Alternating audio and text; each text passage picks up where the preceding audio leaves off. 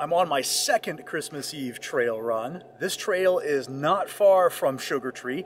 It is on the map on onX as Liberty. That's all it says. I think we're just going to call it Liberty Trail. I'm at the very beginning of the trail. It's definitely a little more winding, but it doesn't seem difficult. There's a lot of signs of logging out here. There's areas that are cleared out. It's getting late in the day. The sun is starting to get out towards the ridgeline, so this will almost certainly be a night run, but that's okay because I have my trusty Novsight auxiliary lighting. So let's hit the trail and let's see what this has in store. And I am also mapping this one for onX, so check the app to see where it's at.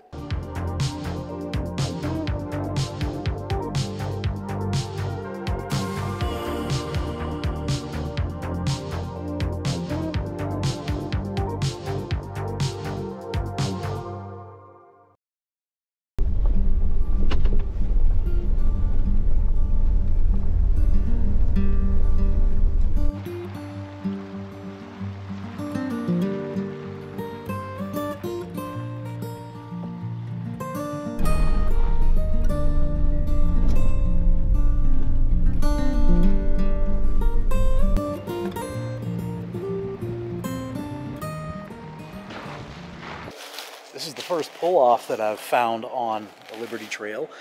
It's definitely a little more remote feeling than Sugar Tree. Even though Sugar Tree is way out there, this one just feels more remote.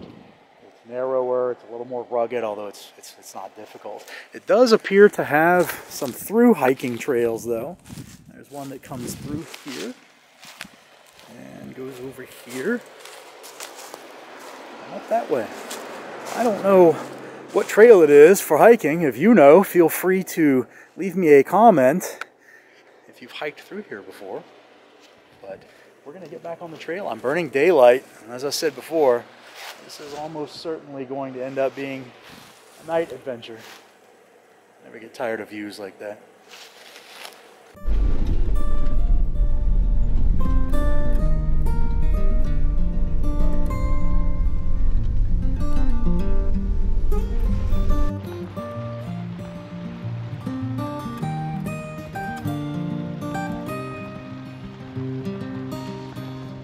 This trail is definitely narrower than Sugar Tree was, given that it has a very narrow window of the year that it's open. It's a very seasonal trail. I have very low expectations as far as campsites go. I don't think there's going to be much out here, but the trail itself, so far, I'm only a little ways into it, is not bad. Like I said, it's a little narrower. There's a little more vegetation closer to the trail, but it's definitely feels a little more adventurous than Sugar Tree did.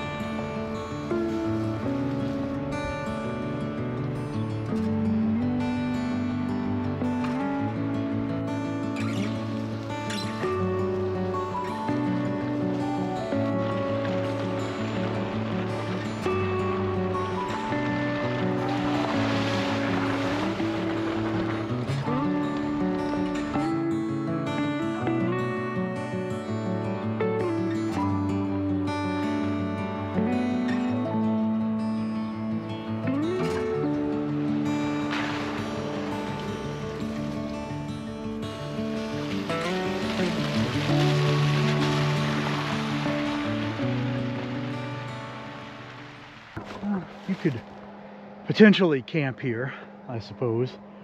It's cleared out. There's tire tracks in here. Somebody obviously has. I don't know if this is a right and proper campsite, but I suppose you could camp here. So I will waypoint it.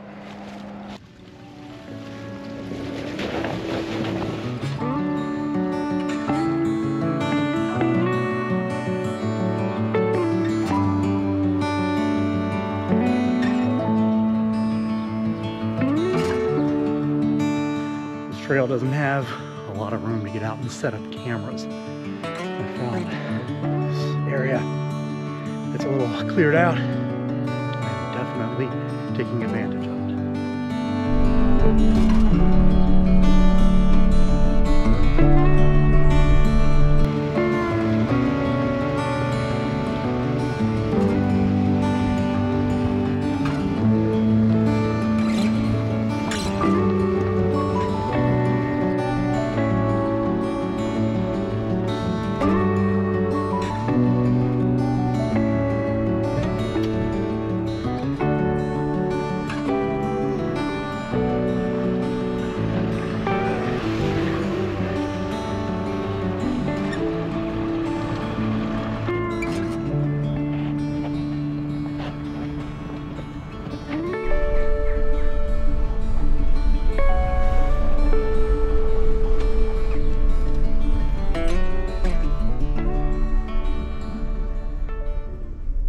I have a feeling that this trail is going to be really cool after dark just because of how tight it is and how remote it is.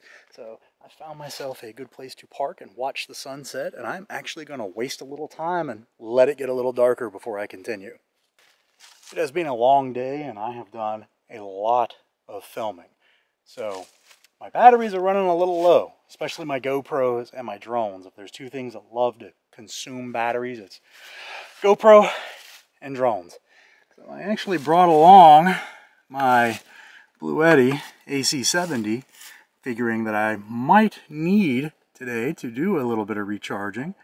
And I presently have my GoPro Hero 12 and two of my DJI Mavic 3 batteries charging. I'm using the AC outputs on it because I have those chargers with me. They're drawing 137 watts. The battery was at 94% when I started. It says it can charge them for just shy of 5 hours. I doubt that I'll sit here long enough to let these batteries completely recharge, but I'm just trying to top them off because I anticipate doing some more filming this evening, and I have a third battery that's fully charged for the drone, so I'm probably actually going to put the drone up and take the lay of the land while these batteries are charging. But it was definitely a godsend having this thing. If I needed them, I do have two available USB-C ports, two USB-A ports, and a DC output. So I have a lot more places I can plug stuff in. And honestly, I'm probably going to in just a minute because the camera I'm filming this with, my Sony, is down to 42% right now. So while I fly the drone, I'm probably going to pop the battery out of this and I'm probably going to plug it in and charge it. So I am really glad that Bluetti sent this to me, and I am glad that I brought it with me today. I don't know if the microphone on the video camera on my phone is picking it up, but there is a lot of barking and howling hound dogs off in that direction. A lot. So I don't think anybody's hunting over there. I would be willing to bet somebody lives over there and they've got their pens over there with their dogs. A lot of dogs though. We're still charging away on all of our accessories. You can see there's my Sony, one of my GoPros, the two drone batteries that I'm charging. We're at 90%. I don't know what you're thinking. Don't you have spare batteries for your stuff? Of course I have spare batteries for my stuff. What do you think, I'm some kind of amateur? I just forgot to charge them last night. Rookie mistake. So the Bluetti AC70 is coming in clutch today. I'm not just doing this because I want to show it off for you. I'm doing this because it's actually saving my butt right now, because I probably would have depleted that GoPro. Sony might have made it, and I did still have one fully charged drone battery, so it did save me, at least in the GoPro department. But it is definitely handy, and of my power stations, it's the smallest, so it doesn't take up a lot of room.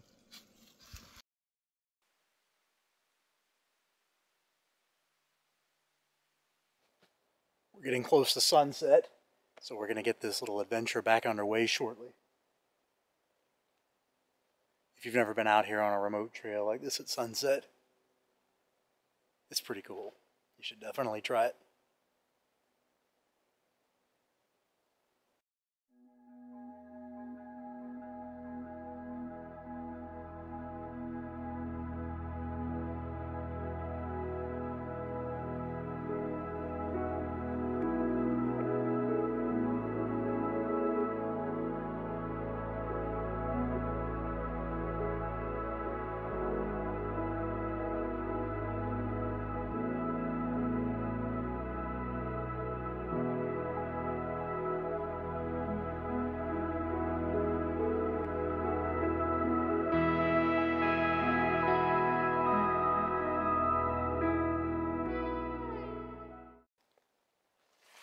We aren't at true astronomical sunset because we're not on flat land, but the sun is dipping behind the ridge line, so I'm going to call it sunset. I'm going to pack my stuff back up. I'm going to hit the trail, and we're going to see what this place is like at night.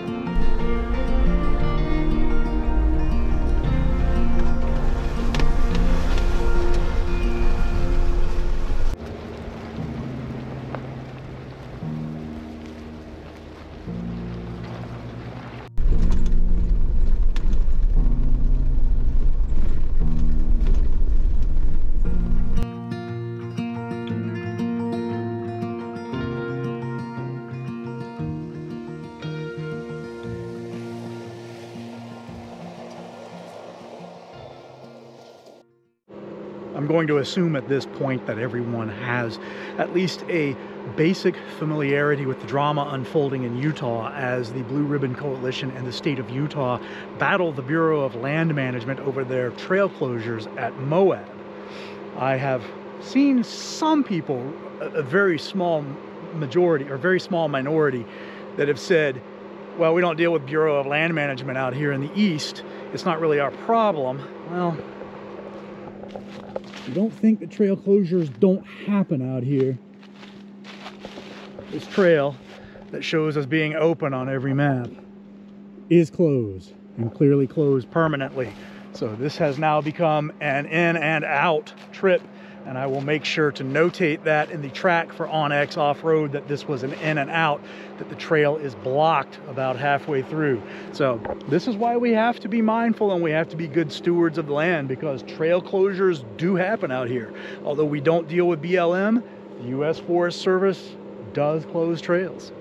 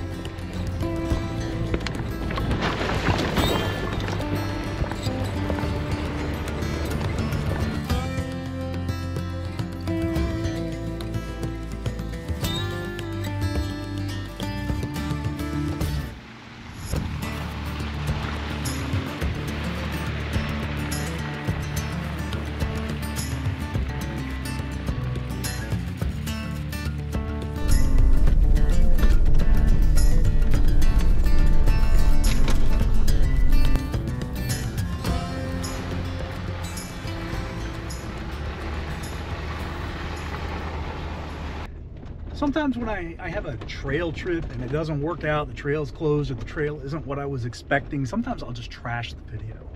I'll just, you know, whatever. I won't use it, or, you know, I might use clips of it for, you know, an Instagram reel or something like that. But I'm gonna finish this video because even though it was closed halfway through, as an in and out trail, it was still a lot of fun.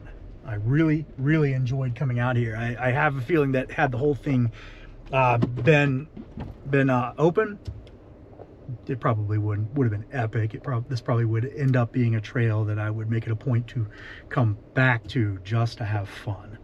But it still was a good trip.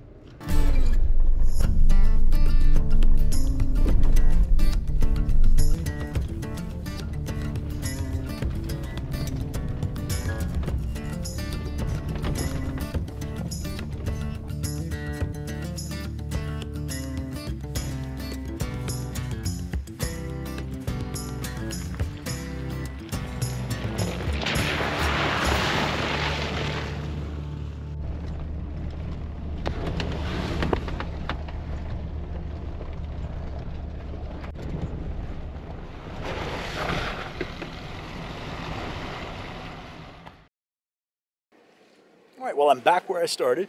Can't really tell, but the clearing from the beginning of the video is behind me.